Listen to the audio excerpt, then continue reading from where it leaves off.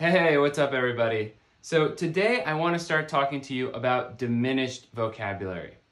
I myself have actually always found diminished vocabulary to be kind of tricky. And what do I mean by that? I mean, where do we throw in diminished chords in a harmonic sequence and have it sound good?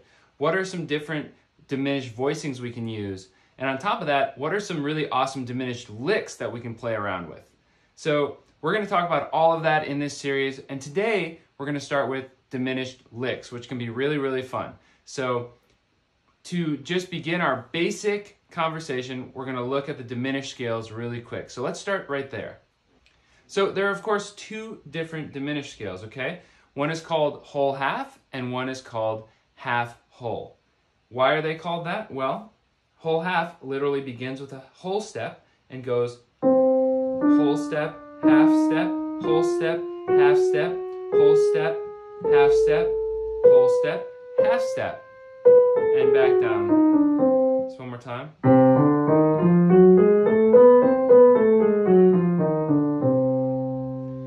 Now the half whole diminished, as you can probably guess, is going to be half step, then whole step. So half step, whole step, half step, whole step, half step, whole step, half step, whole step, and back down.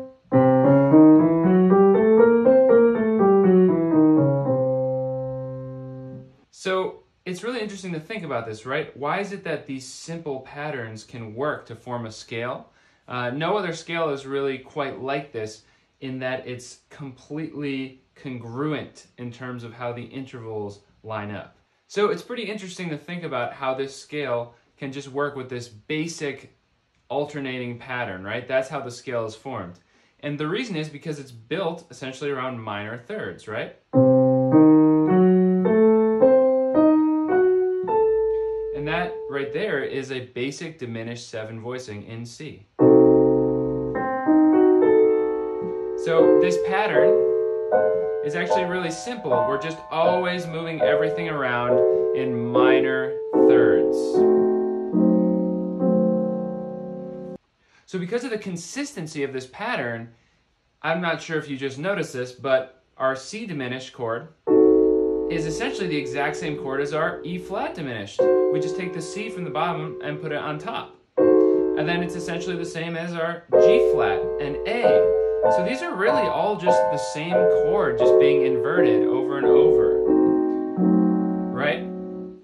The same is true of the scales. A C diminished scale, let's do half whole,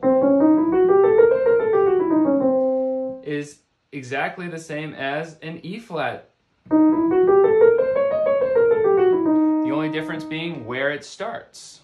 So why is that important, and why is that actually pretty awesome? Well, it means that we can come up with these really interesting licks that are completely consistent, just going up in minor thirds, right?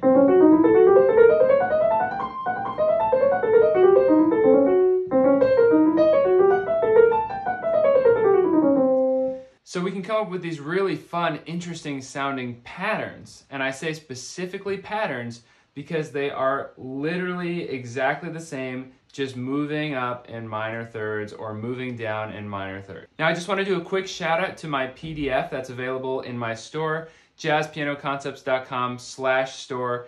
If you want to check it out, it is full of these types of diminished licks and patterns for you to practice, and I think you'll really enjoy it and get a lot out of it, so make sure to check that out. So what does that actually mean for us? Well, it essentially means there are only 3 different diminished keys in a way. So what I mean by that is we have C diminished, which accounts for all of these, right? It accounts for C, E flat, G flat, and A. Then we have D flat diminished, which accounts for D flat, E, G, and B flat. And then we have D diminished, which is D, F, A flat, and B. Beyond that, we're just at E flat, which is a repeat of C. So it's kind of cool. Unlike other scales, unlike other patterns, you kind of only have to learn these in 3 different keys, and then after that, you can basically do them in every key, just depending on where you want to start. So now that we've gone through some of that theory and why the diminished vocabulary can be so fun and easy to use, let's look at a couple cool licks. Let's look at the two licks that I just played for you before. So these licks, diminished licks in general, I find are not only useful for diminished chords, of course, but also for when you're playing a dominant voicing, especially when it's a 5 chord. To get even more specific, they're the most useful when it is an altered chord, meaning there's a sharp 9 or potentially a flat 9 as well. Why? Well, let's take a look at a C7, and then let's play the C diminished scale. Half whole diminished has this flat 9 in it, and a sharp 9 in it. It even has a sharp 11 in it.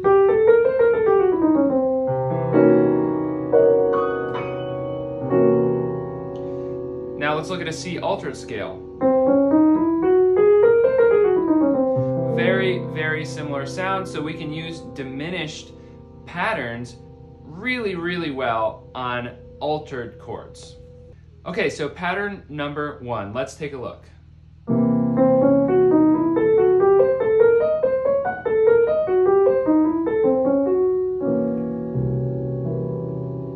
Cool, so you've probably heard this one before.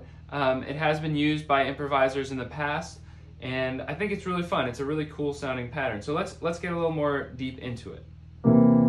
So we do 1, 2, 4, C, D flat, F sharp or G flat. Then we go 2, 1, 4 or 2, 1, 5, whichever you prefer. E flat, E, A. So. And then 2, 1, 5, right? F sharp, G, C, and then A, B flat, E flat, and that's basically it. And then we just do 1, 2, 4, 1, 2, 4, 1, 2, 4, 1, 2, 4. However, if it's easier for you, you could actually just do 1, 2, 4 the whole way up. You don't necessarily have to do this 2, 1 here. I just personally like doing that. It feels natural to me. So as usual, practice this slowly. Try to take it up multiple octaves and down. Okay? Here is lick number 2. This is a really fun one.